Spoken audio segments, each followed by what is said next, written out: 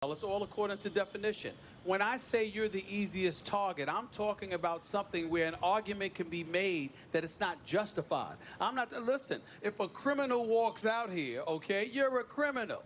Us calling you a criminal, that doesn't make you a target. That makes it, we're stating fact. You understand what I'm saying? Alex Rodriguez is a performance-enhancing drug user.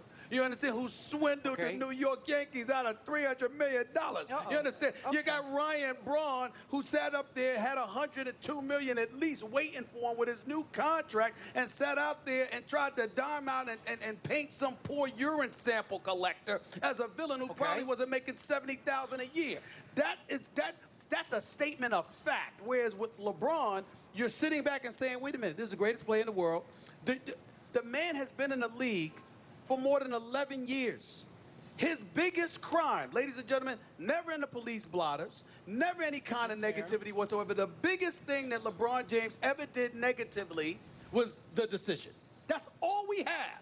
Yet you would think that this guy is just depending on who you ask, on which day you ask them, he's the worst dude on the planet. Oh, he's a crybaby. He's fake. Hey, who says that? Who says that? No, I'm saying, yes, you are right in terms of social media. Thank you. Also, well, wait a minute. But social media also ignites those to jump up the second he does something wrong. He has the cramps the other day. Even though Chris Broussard was talking to you, he was really talking about a lot of people out there when he said, people who are getting on LeBron now have been waiting the last couple of years to do this. They wanted an encore performance from his performance against Dallas in the finals. They wanted that to happen again so they could get on him. But what are you going to say when he wins back-to-back league MVP honors and world championships? There was nothing to say, and then the cramps come up, and all of a sudden, that's an excuse for everybody to come out. It was cramps. It was one game. You would have thought he lost the NBA finals. It was because of the way he reacted to having cramps. He was such a, if I can, drama king.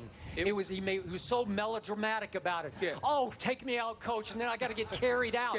No, Jordan doesn't do that. Kobe doesn't do that. You're asking for it if you're the best player in basketball. What I'm saying to you is that even if your point is correct, and I don't believe it is, the point that I'm trying to make to you is that it was one game, one moment.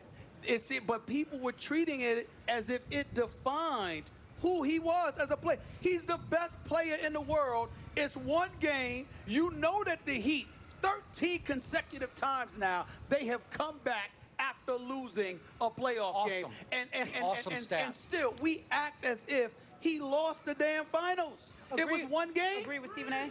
I mean, I think the most amazing statistic about this entire Heat team, and it's completely because of LeBron, 16 consecutive series. They played 16 series. 16 times they've won a road game. That's amazing. That's an absolutely incredible number. And you don't do that unless you can handle pressure, unless you can handle things. And I agree with you, Skip.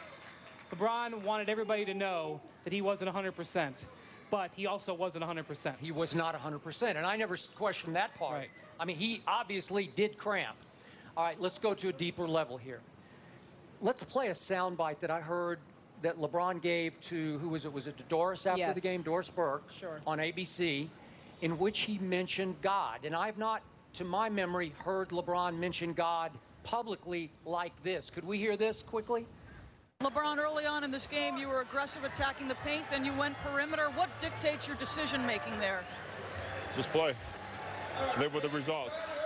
If I play hard, I believe that the man above is going to protect me, and I just try to put my teammates, myself in position to succeed, and I live with the results after that. Okay, so if I play hard, said LeBron James, I believe the man above will protect me. Have you heard God references in your one-on-ones with LeBron? It's come and gone over the years. It's hard for me to say exactly how he is personally. When he first came into the league, it was something that he definitely embraced. He definitely has gone away from that recently. But I think something about the playoffs, he gets much more insular when the playoffs come around.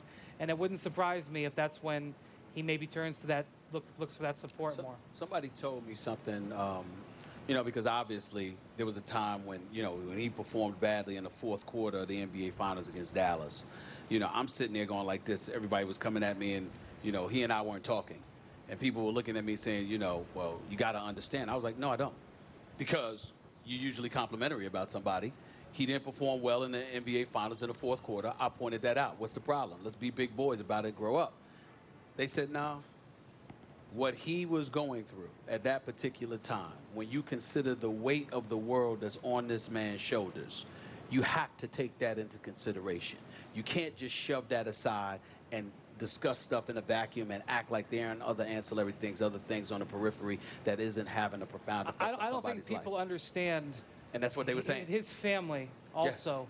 Yes. His first year in Miami, he was miserable because his family didn't come to Miami with him.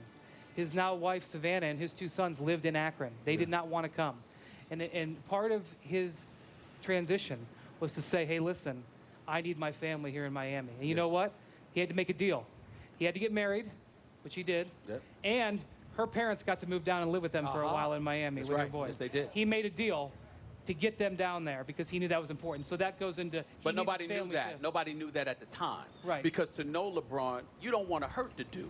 You appreciate his skills, but you also appreciate his commitment to excellence, his dedication, et cetera, et cetera. Nobody that's halfway decent should want to hurt this dude. You understand what I'm saying? You root for him. But at the end of the day, you got to call it like you see it. And against Dallas, he came up small. Ever since that, he's been nothing but large. Tired of faded bumpers, foggy headlights, weathered, sun-damaged vehicles? You've spent time and money applying product again and again to hide those embarrassing parts on your car, only to have that work fade away. Not anymore. Introducing White New, the world's longest-lasting solution for restoring and protecting